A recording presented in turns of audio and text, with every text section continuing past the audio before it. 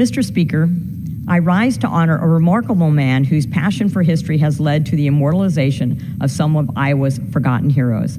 Tom Woodruff stands as a testament to the dedication and tenacity in preserving the legacy of the Littleton brothers, Union soldiers who gallantly fought during the Civil War.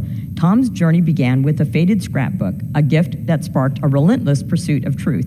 Through decades of meticulous research and community-driven efforts, he immortalized the Littleton brothers in granite, ensuring that their story endures along the Great River Road.